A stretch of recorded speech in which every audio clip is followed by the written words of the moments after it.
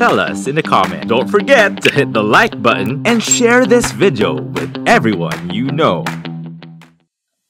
Okay, so for this week, if you notice, the title has, it's called Light in the Midst of a Pandemic Part 2. So why is it Part 2? If you've been following Making a Difference since Season 1, I actually did this certain episode where I invited organizations that were created during the pandemic. So there were around 4, the ones that I invited in Season 1. And for today, I'm doing sort of the same thing, but yeah, I've invited people who pursued certain projects, especially during this time that we're all going through the pandemic. So I have 3 with me today. So today we are going to be talking to different people, and I'm really excited to get to know more about their initiatives and their projects. All right, so now we are going to start with GoBikes, and they actually have an introduction video. So I want to play that first, and then we'll get to talk to the founder and some of his followers. Kahit paano, nagbunga na rin yung aming mga sakripisyo. Nagiging inspirasyon na rin kami sa aming mga kapwa kabataan. Mabuti, nagkaroon ng iski na ganyan. Napakaganda, mabait sila. Kasi, paano hindi ko masabing mabait? Naisipan nila ang serbisyo sa mga matatanda. At kayong mga bata, binigyan kayo ng pagkakaabalahan ninyo. Hindi kayo mapapariwara sa anumang bisyo. Malayo pa ang paglalakbay na ito. Maraming pagpapadyak pa tungo sa isang ligtas, malusog at panatag na Pilipinas. Sa aking mga kapwa SK, kung gusto po ninyong magkaroon ng GoBike sa inyong barangay, pag-usapan po natin. Lagi man naming sinasabi, ngunit totoo nga, na ang kahandaan at pagtugon sa sakuna ay tungkulin ng bawat isa. And we have today the founder, that's Edren Lanillo, together with the GoBiker Duo, Mecca and sorry, did I pronounce it right? Fernandez. Hello. Hi everyone. Pronounce your name, right? Yes, that's right. Okay, okay. So, right? Nakaka-inspire naman yung video. So, maybe we could talk about the GoBike project. So, how did you start? How did you come up with the project? Napansin kasi namin na nagbo-boom yung biking noong 2019 pa lang. So, March 16, 2019, napansin namin na marami nagbabike dito sa community namin. And then, upon checking back, marami din palang mga accidents, makikipot yung mga daan, malalayo, yung vicinity nung kabuuan ng barangay namin, malalayo yung distance, talagang baryo. And then, nung napansin ko yon na may maraming nagbabike, tapos ito yung problem ng community, pinag-jive ko po yung idea na yon. Na what if gumamit tayo ng mga bikes to delivering healthcare services? That's why po na-formulate namin yung project na GoBike. So, yan. Okay, so kailan kayo nag-start? Started last March 16, 2019. We joined a competition in Unilab Foundation through Ideas Positive. It's basically a project proposal contest. And then, upon competing, naka-receive po kami ng grant worth 100,000 to implement our project. And then, doon na po. So, nung nagkaroon kami ng grant, bumili kami ng ilang units ng bikes. And then, nag-training yung mga volunteers, yung mga bikers. And yun po. Bisikleta na may volunteers na trained. Pag pinagsama mo, yun, sila yung magde-deliver ng healthcare services. And nung wala pa pong pandemic noon, as in talagang ongoing yung training, ongoing yung pagmo-monitor namin ng health ng mga kababayan namin, ongoing yung pag-first aid namin pag may na-aksidente. And then here comes COVID. Biglang nag-stop, and then parang nag-iba yung kwento ng bisikleta namin nung COVID na nag-adapt para kahit paano makatulong pa rin kami in our very simple way. Bakit ay GoBikers Duo? Kasi yun ang sabi sa akin, kayo ang GoBikers Duo. So bakit nga ba? Yan po kasi bago kami naturuan na mag-training, kasi yun, lagi na po kayo magkasama para magbigay po ng serbisyong medikal. Tapos yun, natawag po kami na GoBikers Duo. Okay. Pareho yung last name nyo sa akin eh. Pareho kayong Fernandez. So, baka magkapatid din kayo, no? Sabi po kami natutulog, tapos magpinsan po kami. Lagi po kami Okay.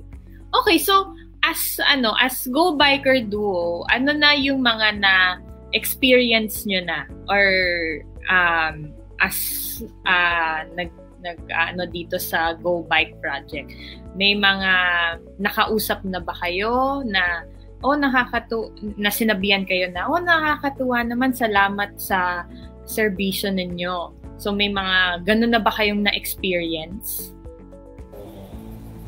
Opo, yun po si Nanay, parang si Nanay Uping po, lagi po sinasabihan kami na bata pa kayo may alam na kayo para sa sa mga ginagawa yung mga ganito. Tas yun, nakakatuwa na pinagsasabihin kayo ng ganun. Tas nakakatulong kami sa mga kapwa namin. Through the religious sanitation at safety precaution na ginagawa namin, ay nangyayari yung GoBike Project Ronda Kalusugan program namin sa safe at saka reliable na healthcare services na naaasahan ngayong pandemya. Okay, so namin ngayon, are you under GCP ba? Ano yung quarantine status nyo now? Yes ma'am, under GCQ na po, medyo maluwag na po. So that's why right now ay actually nagkakandak kami ng training. Nagtitrain kami ng mga gusto pang maging go-biker. Pero pa rin yun, sensitive pa rin yun sa COVID. Like dapat may pina-follow po kaming guidelines para yung learnings makuha nila, and at the same time safe sila. So eventually ganun po yung run. Dadami na yung bikers na magsiserve dito sa aming community in partnership with SKs, kasi si SK yung nagfa-fund ng training namin at si SK yung magbibigay ng equipment ng mga susunod na mga kabataang go-bikers. Ayan, so ayan po sila, yung GoBike Project. Again, salamat Edren, Mecca, Diether, sa pagpunta nyo, pag-usap nyo dito sa Making a Difference. So sana magkita-kita tayo eventually. Ingat kayo dyan at stay safe kayo. Thank you. Bye-bye. Now we are gonna move on to the second project I have with me today. They are called Project Wifi. So I have a very big team with me right now. I'd like to call them on screen. We have David Magbanua, Kay Santos, Lawrence Paraz, Pat Roma, Peachy Garcia, and Rafa Reyes. Okay, so we'll wait for everybody to come on. Okay, is this everybody? Are we missing? I think we're missing Pat. Is she here today? This is She us has a now. class. Right now. Okay. Yes, a class. Okay, got it. All right. So anyway, this is Project Wi-Fi. All right, hi you guys. How are Hello. you? We're good. Good. Great to meet you Hi, guys. good afternoon. So I'm David Magbanua. I'm currently a third-year law student in the LSU, and I'm also working. I am a teacher by profession. Yes, so I teach senior high school in a private school. Oh, nice. How long have you been teaching? Um, I've been teaching for 5 years. This is my 5th year already. Yeah. Well, now, okay. So we have a teacher and a law student. Thank you, David. Thank you. Next, we have Kay Santos.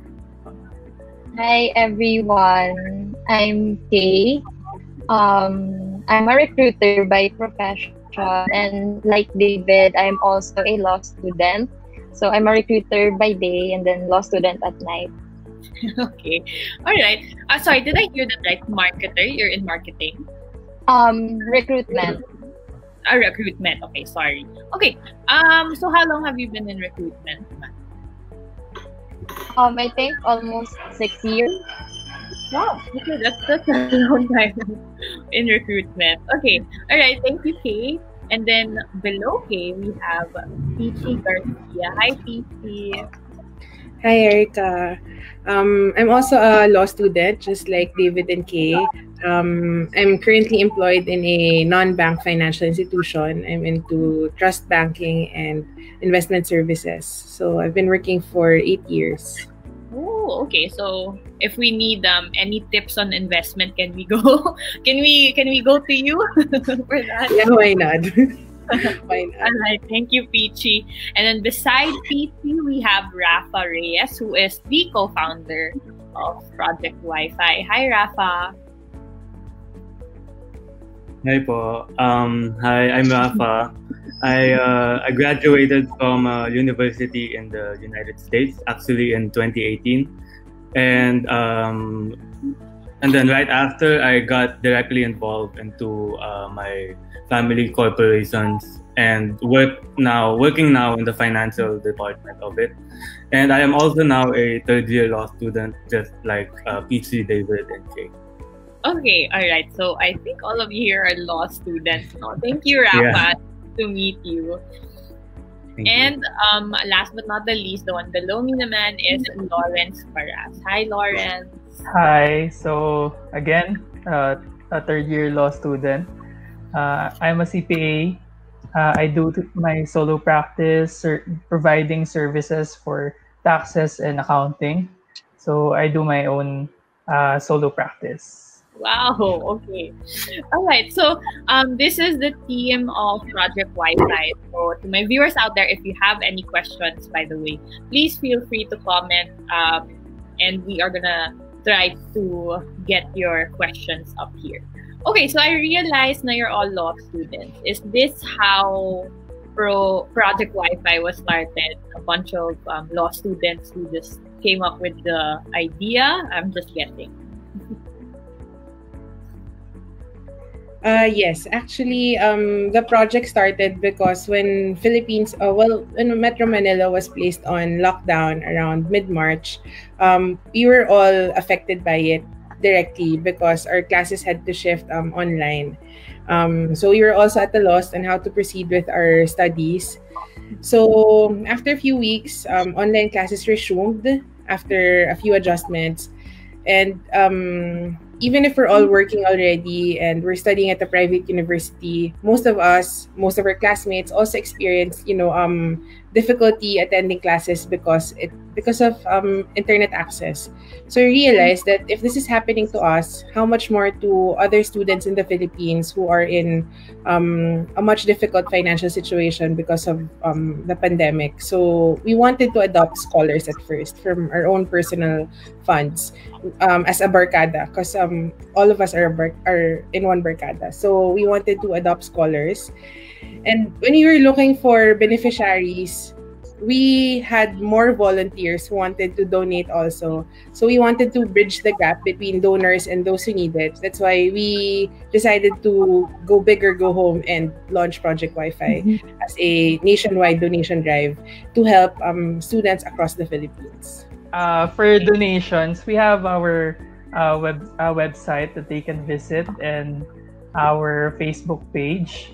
So for our website, it's projectwifi.com.ph, while our Facebook page is can you help me guys?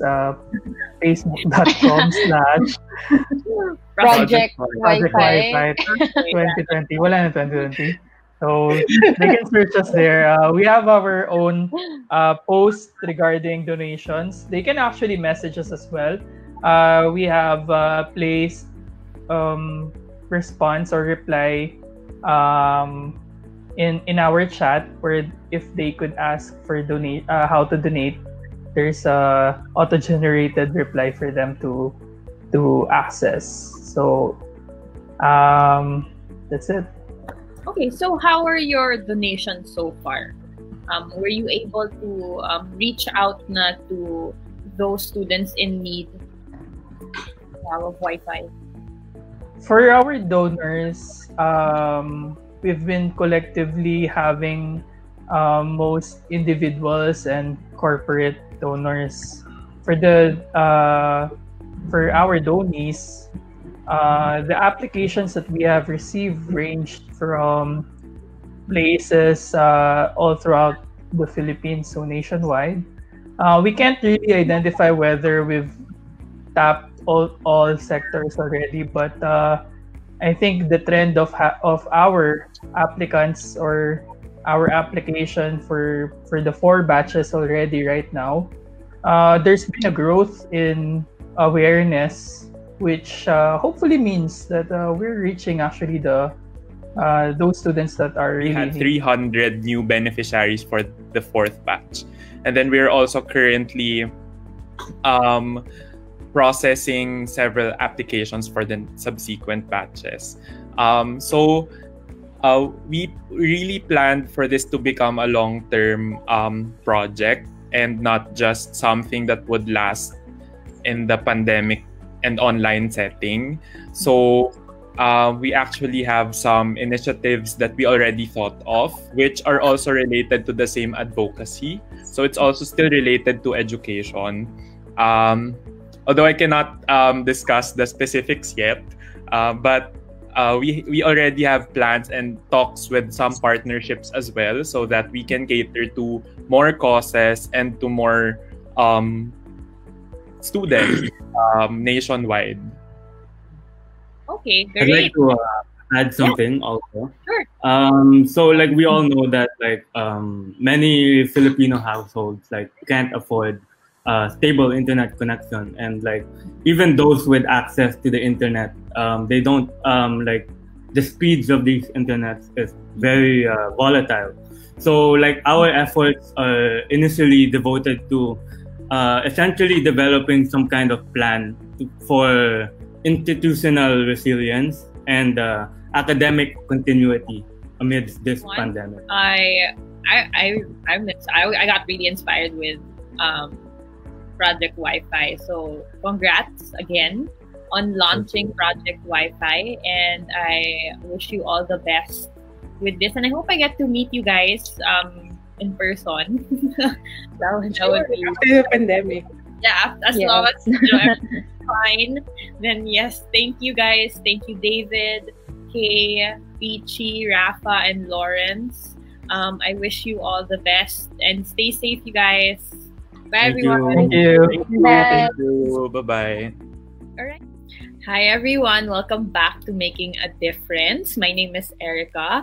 And if you are just tuning in right now, I actually interviewed 2 teams of 2 certain projects. So the first project we had was GoBike. They are trained to help out. They do basic life support and other health related trainings, and they use their bikes to go to their fellow ones in their communities to just help them out, even just by getting their blood pressure. So that's GoBike. And then there's Project Wi-Fi. Project Wi-Fi naman, they focus on promoting the education of the students. You know how we're all entering the new normal, and students are doing their schoolwork online. So you can donate to them and So it's basically like you're sponsoring a kid. So you donate to them, and then they will be the one giving the pocket Wi-Fi to the students. So those are the two projects that I've had on today on Making a Difference. And now we have one more. The last but not the least, I would like to introduce Camille Dowling. She is the owner of Popburri Popsicle Shop. So, hi Camille, are you there? Hi Erica, thanks for having me. Thank you also for coming to the show.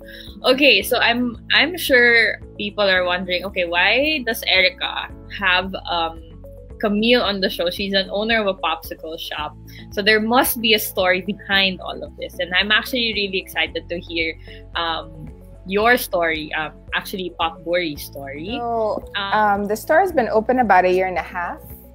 When the shelter started, about 1.5 to 2 years. And so it was about March 19, a few days after President Duterte announced the lockdown. And what we did was we closed our business, and then we basically, our business, we sell popsicles. It's called Popburri, and it sells popsicles and bread and burritos. And often we don't sell every single piece of bread. So at night we would give it to our homeless clients that are around our community. So we had kind of a relationship with them. And when the lockdown began, we thought, what about them? Because the president keeps saying you guys got to wash your hands and wash your face, but they don't have access to a sink. So we thought we'd just open our little store and we'd close. Basically, it won't be open for sale. We just open it to them. And then the night before, we passed around flyers and said that they can come to an overnight shelter. So it was designed as an overnight shelter. They would come at 6 p.m., like around 5 to 6 p.m. And then it would be like we had big signs that said, tulog, ligo, laba, and kain, right? So it's just those 4 things: kain, tulog, ligo, laba. So we passed flyers out to them, and then the first night we had about 9 people, and then it just steadily increased. And by the time we got shut down, which was on March 28th, we had the night before 72 people. So we were really blessed because we were building a 3-story building in the back of our little store. And we fit a lot of really wonderful people helped us finish the floor. So once we were able to finish the floor, then we had a lot of room for about 70 people to come sleep about 1 meter apart. So they came. Yeah, go ahead. Where's your store located? So it's in Camias, Quezon City. And it's like, 200 meters from City Hall, Quezon City Hall. All right. Okay, so yeah, we have photos. Okay. Yeah, so that's our little store, and we just put little signs up, and that was the first night. That's Rika on the left, and Rika's husband. So on the first night there was just 9 of them. We had a lot of room. Okay. So those were actually for the seniors, because we got a lot of donations. So we made some boxes for some seniors. And then of course, when we got shut down on March 28th, when our barangay shut us down due to breaking 2 rules, which was social distancing, and they have a rule called stay at home rule, where only one person was supposed to leave the house at a time. And because we hosted 70 people, then in the morning, 70 people left so that we could clean and prepare for the next day. So due to those 2 rules, they shut us down. Okay, I see. All right. So this is outside the shop, am I right? Yeah. And actually, that's just on the first night, because what happened was after a while, when the numbers, after a few nights, of course, it's a lot of people. So for safety, we had different stations. So they had a station. As soon as they entered, we had a fever check station, we had a foot wash station, and then everyone that was coming in had to shower. And then we also had a bag check station where they'd put all their things and they get a number, and then that's what they use to eat and then to sleep. So because there was just too many people and we had to make sure everybody was safe, that entire area got turned into a station area after a few days. Okay, I see. All right, we have more photos. Okay, is that you? That's me. That is me. I'm very tall. I'm like towering over everybody. Okay.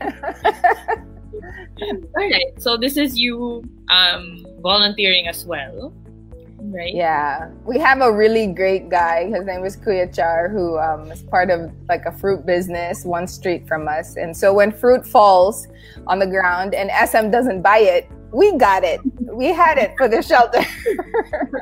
So that's fruit from them. It's a problem that we in our community we've been dealing with. So what we're doing now is we're fundraising to add a floor on the right hand around the right hand part. To add a separate floor there, a second floor that would be slabbed over and double decks worth, good for 70 people. Okay. So that's the goal. That's what we're fundraising for right now, because we know that at the end of this, they're at the circle, and a lot of people, siguro, like tonight is a Saturday, and today is a feeding day. So we host about 59 at the circle. Over here at the store, about 35 have been coming, give or take. And then we have 3 clusters that we feed. We have the one in Camias, we have Aurora, and we also have Q-Mart. So we're really recognizing that it's not going to go away, and 2, they currently are still very unsafe and hungry. So we want to really prepare a place wherein they can come for the night, designed as an overnight shelter. They can have a good rest, have a good meal, and then go back out and battle in their lives. And also, we also want a place where we can help them with the most basic things, because we're realizing that even just having an ID or a birth certificate is so essential in them getting a job. People say, why don't they get jobs? Well, when you don't have 800 pesos to spend on a postal ID, you can't even apply, you can't even enter the door at a job. If you don't have your high school, college diploma, you can't even enter the door. So such simple things will really make a difference, and we're really lucky because we have Mayor Joy's been very supportive. We have Congressman Alan that are very supportive. So, and our Kagawad Julius is also very supportive. So we have a lot of people that want to see this project through, and we're counting on their help in doing these things and just improving in little ways. A lot of us think it's so grand, but it's really not that grand. We just want to make their life better a little bit today. That's all. And the thing is, they are part of us. And so we have to, as a community, we have to get rid of this very old and tired narrative na homeless people are lazy, they're criminals, they're addicts. Because if you really come out and meet them, they're not. Of course, there are a few. But demonizing them with their stories of their lack of success and their failures, it's really counterproductive. If you meet them, you listen to their stories, they are like you and they are like me. And this old narrative na hindi sila one of us doesn't help. Maybe we can consider a different approach. And the approach is, no, we listen to them, and we listen to their very true, their very complex stories of their marginalized communities, and we can better support the efforts that they already have and they are already making to get themselves out of this life. And if we do consider them to be ours, then they are our responsibilities. Diba? If they're not ours, then we just let them go. Hindi naman sila sa akin. So we don't have to take care of them. We don't have to look out for them. We don't have to think na getting an ID is important. But if they're ours in our little communities, then we can make a difference in our own way. Yeah. At the end of the day, they're still people.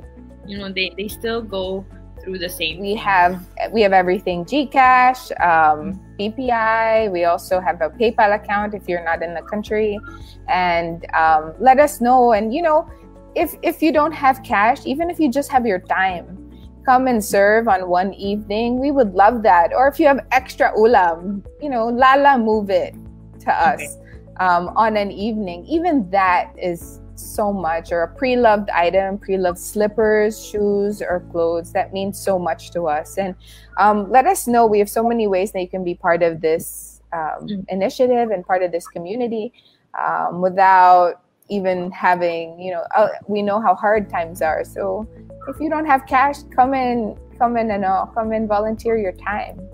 And we would love that. We would love to have you. There you go. So anyone out there who would want to give whatever they have, feel free to message Popburri. So again, you're on social media, right? You have Instagram. You're also on... Yeah, we have, it's mostly Facebook. Okay, there you go. We have an account called Popburri, and it's popsicles and burritos. That's the spelling. And it's on your poster. So yeah, just let us know. We'd be happy to help you, think through how you could come help us. Thank you so much, Camille. Your story is very inspiring, and it's really nice to hear that amidst COVID, there's still happiness, there's still joy, and there's, your heart is in it, and I can see that. So thank you so much, Camille. Thank you, Erica. Thank you. And I hope to meet you when this is all over. So stay safe. Come have a popsicle with us. Actually, store. Yeah, for sure.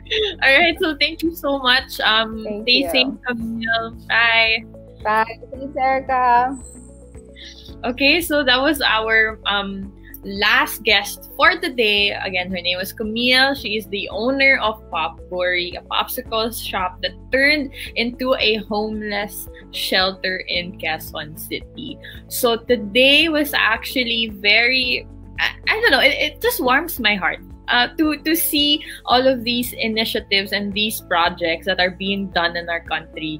And it's just really nice to see that we're all coming together and, helping each other out. I mean, we do need to try to help each other out, especially during this time. So I hope everyone enjoyed today's episode. If you want to contact these people, I will share their social media sites on my Facebook page, so watch out for that.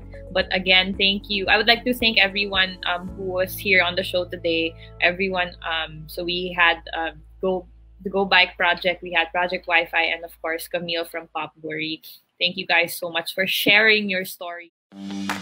Stay tuned for the next episode. Only here on Z81 Radio, Manila.